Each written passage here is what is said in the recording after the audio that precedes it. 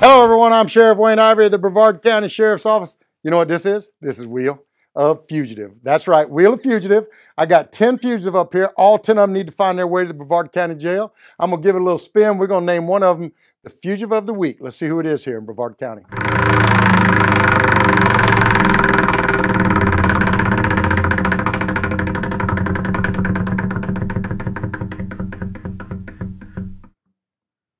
Folks, this week we are looking for Lisa Marie Doyle. Miss Doyle is a white female, date of birth 6/1 of '88. She's got 2 warrants, 2 counts, violation of probation, reference burglary of a dwelling.